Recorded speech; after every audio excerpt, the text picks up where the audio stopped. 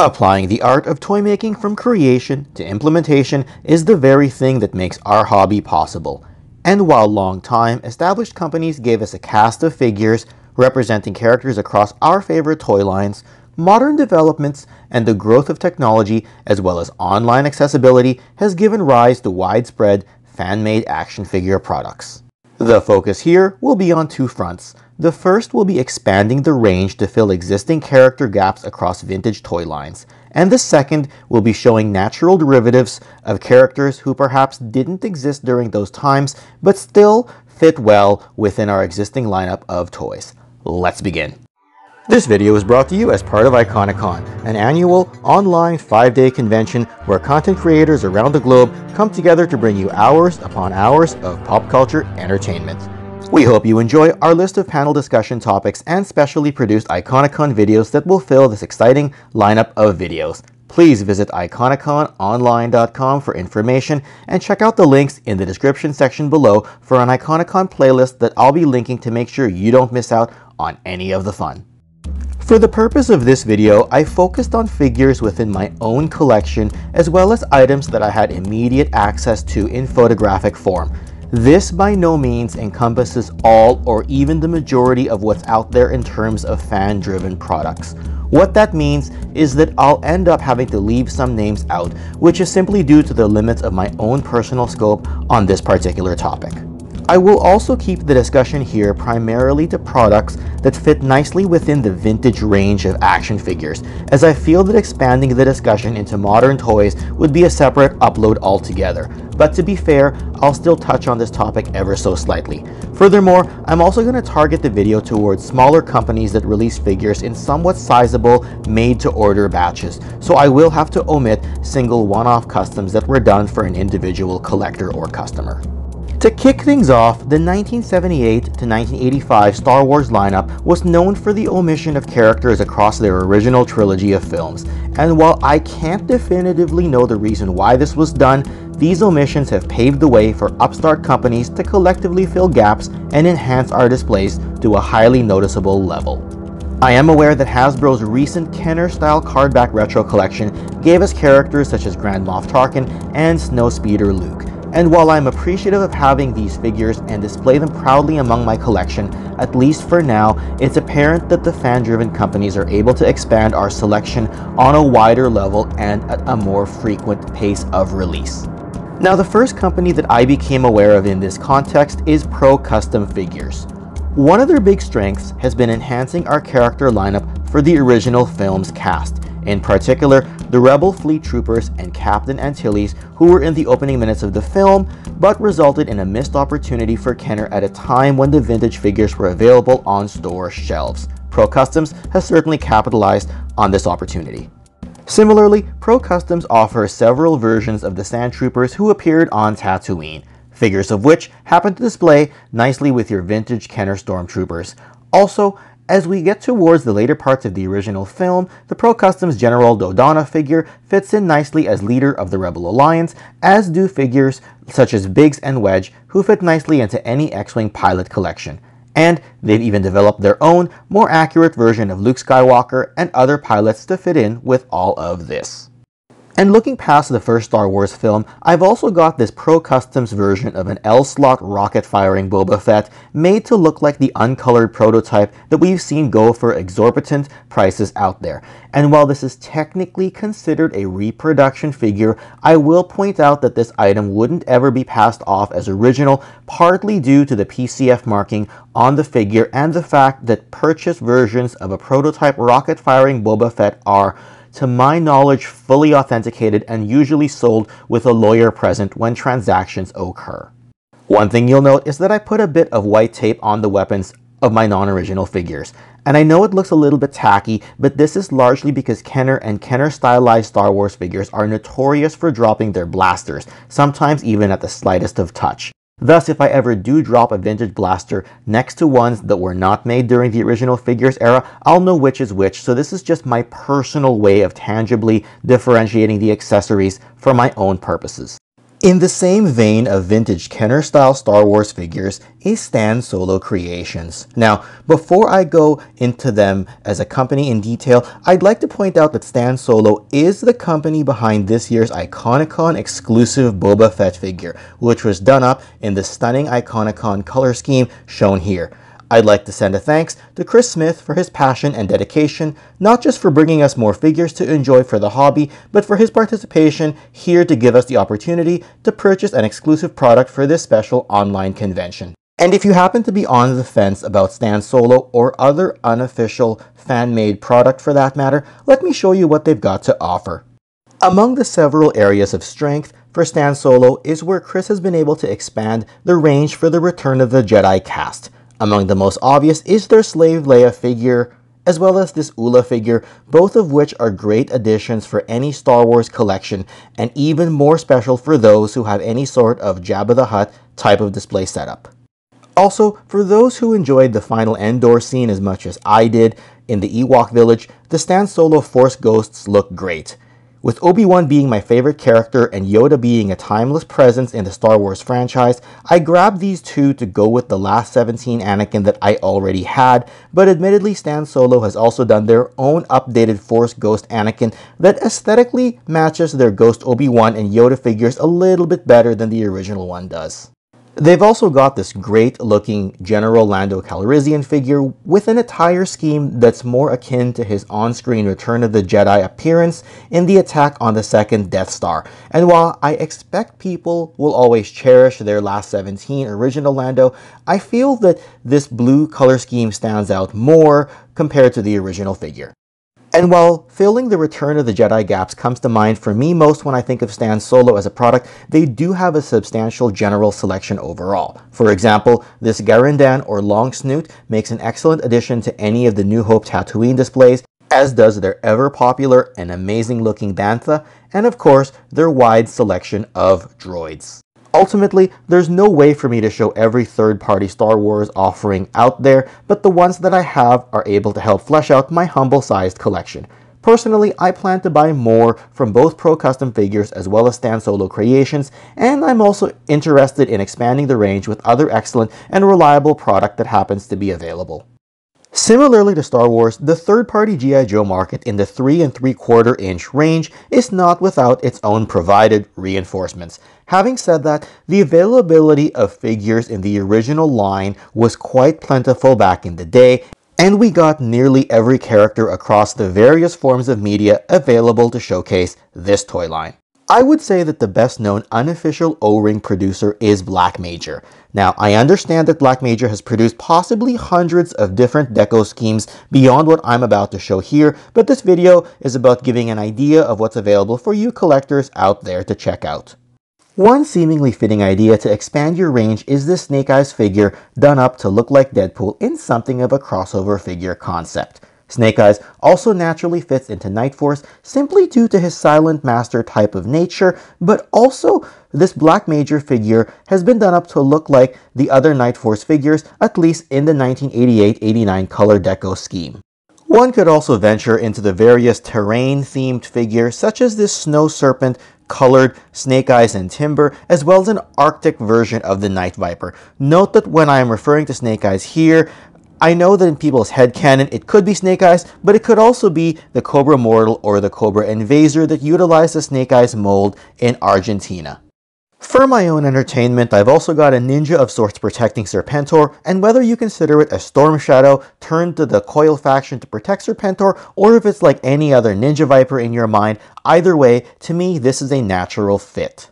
And on the subject of the coil, I'd also like to point out these snake armors that were done up by Black Major, as well as these fine Red Shadow snake armors, which were done up differently from the traditional Palitoy Escape armor sets back in the day. As for sub-teams, Starduster also fits quite nicely with these Tiger Force colors if you happen to be a fan of this grouping like I am. Now, a lesser-known company that was often confused with Black Major is Redlasers Army.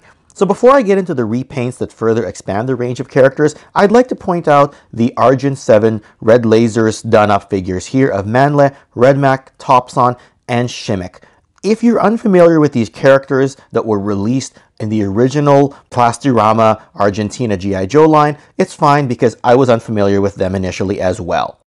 The original Argentina release of these characters are pricey even for wealthy collectors today, and as such, these figures are solid stand-ins to flesh out your ranks without spending the incredible large sums required to get each figure. I'll point out though that one differentiation with these Red Laser derivatives is that they are of the swivel arm design, and from what I can tell, their weapons are a little darker than that of the original G.I. Joe figures, and as such, they are not likely to be able to be passed off as original. As Red Laser was quite imaginative in their creation of product, I did do a video once on the green bicycle riding Snake Eyes, the artwork of which was seen on a 1982 bicycle frame bar pad, which became a figure that Red Laser released a number of years ago. They also released their own version of items that never made it to retail, such as both color schemes for Bombardier, who would have been part of the Action Force Special Weapons team if Palitoy had been given the chance to release another sub-team. I've done a video on both of these topics, so please check both of them out on my channel's back catalog if you get some free time. As for expanding your army builder options, Red Laser released some great battle android troopers, such as these Dreadnought-type bats, to broaden the range of this iconic biker gang. They also released a Red Shadows themed bat, which is often referred to as a 2.0 version of the Mouton that the fans of the original Red Shadows will be familiar with. And on the subject of crossovers, they released both a Soundwave and Shockwave type of bat, which do a great job to pay homage to the respective Transformers Decepticon counterparts that both represent. They also released the Bat in an Iron Grenadier color scheme, which is among my favorite releases by them, as well as the Cobra Trooper in this deco as well. Both of these products do a ton to expand the Iron Grenadier presence on any shelf. And as an aside, I've got these Red Lasers Terrordrome Security Vipers who look great flanking the Commander and are done up in the Terrordrome color scheme. Now going back to the Action Force theme here for a moment, Red Laser has also done some figures within the hero sub-teams, such as their reimagining of the Z-Force Wheels character if the original had been done in an O-ring design as opposed to the 5 POA, as well as Space Commander, i.e. the Space Force leader, if he had been released as an O-ring figure instead of being a 5-point of articulation figure as well. Red Laser has also been involved in some exclusives for fan-driven conventions, such as this previous 2019 Joe Lanta Overkill colored bat, as well as providing some figure parts that eventually resulted in being used for this retro ToyCon exclusive of an evil Sergeant Slaughter.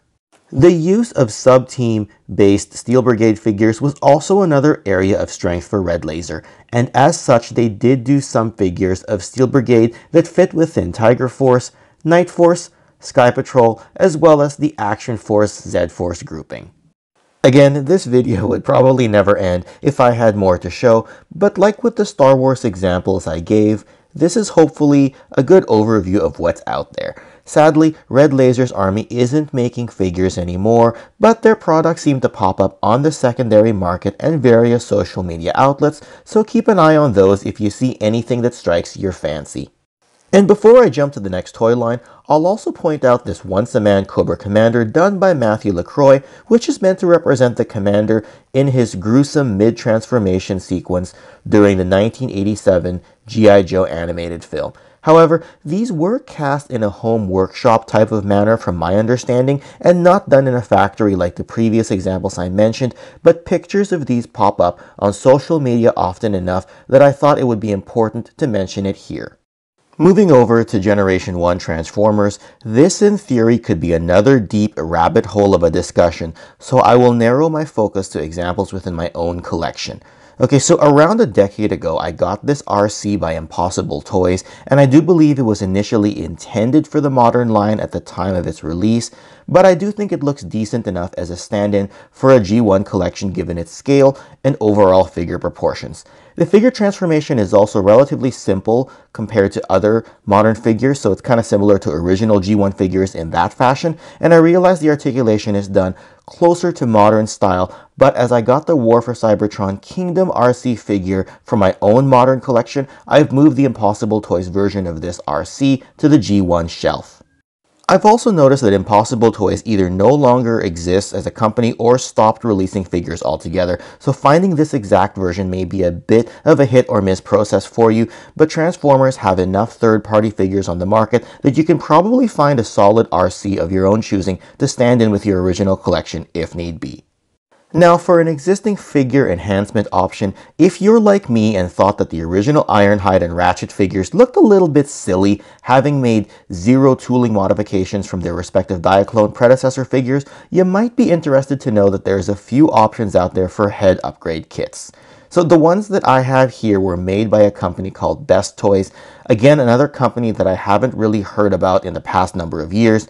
But again, to give an idea of how third-party product can improve an overall figure's look, this is yet another example. I've seen other companies do versions of this with an enhanced head, shoulder, and arm scheme as well, if you prefer that instead. Now, it's probably a good thing that I chose to focus the discussion simply on items that were either made or could be reasonably shoehorned into vintage collections, as it narrows the scope of the discussion a bit more. But I would be remiss if I didn't at least briefly address third-party Transformers in more modern styles. For any fan of Masterpiece figures, there is a range of third-party companies, be it Fans Toys, MMC, Make Toys, Zeta Toys, DX9, and dozens of others that were made for the Masterpiece scale and size. And even as we go through my shelves here, you'll see that they fit nicely so that it's not obvious which ones were officially made by Hasbro or Takara and which ones were made by these third-party companies. But again, Masterpiece style offerings could probably be an altogether separate future upload. I will also give an honorable mention in that fashion to Valaverse, whose BotCon exclusive Wasp Raider looks great not only with my new Action Force setup, but with my Beast Wars setup as well as an alternative. The good thing here is that the Waspinator character it was based on is a character that I was never a fan of, but having done the Action Force Swarm Trooper in this color scheme fills that Waspinator void in my setup. The last company that I'll mention in detail is Bamm ToyCo and their options for filling out a vintage Real Ghostbusters collection. Here we've got the Boogeyman, as well as Samhain, who were both memorable villains in some key Real Ghostbusters cartoon episodes. I do know that Samhain was officially released in the Extreme Ghostbusters line after the original series concluded, but I feel that this Bamm ToyCo version does a better job in terms of the overall figure proportions. Bamm ToyCo also previously did an Egon's Lab, which fits great to fill out any setup involving our main heroes. I've heard Bamm ToyCo is yet another company with more of a workshop type setup rather than a factory, but the fact that they've given us some iconic ghosts that we badly needed makes them more than worth a mention in this video. Again, I've likely missed a ton of fan-made products that could fill a vintage toy line. For example, I'm aware of the upscaled Battlestar Galactica ships that are out there, as well as recent Centurions figures that were meant to fill existing collection gaps. But that's why you guys are here. Since Iconicon is a far-reaching collaborative event, in that vein, I'd like to reach out to you as an audience to let me know in the comments section whose fan-made product you have bought in the past, as well as who you'd recommend for others to check out. I do kindly suggest that you keep your recommendations to first-hand experiences with product in your own collections, though, from reliable, trustworthy companies, so that you can share your own personal experiences. With that, I'd like to thank the hosts of Iconicon, namely Analog Toys, who reached out to me to participate in this event, as well as Retro Blasting, a channel that has often told us that the fans are doing the best work, and hopefully videos like this one can help to accentuate this statement. Also thanks to my fellow presenters for Iconicon and all of you guys out there who have been watching this event. As mentioned previously, I'll link the Iconicon playlist to the description of this video so you can check out some work done by the other presenters. That's it for this video. Special thanks to my Patreon supporters whose names can be found in the description section of this video. Please visit patreon.com/toyconnections to check out some other perks, and also if you're able to help this channel grow. Also, please check out some other related toy content here. Subscribe to the channel if you already haven't, press that like button to spread this video to more viewers, and share it with your friends. Otherwise, please enjoy the rest of Iconicon as we continue to cross the streams once again to bring you this fantastic pop culture experience. See you next time.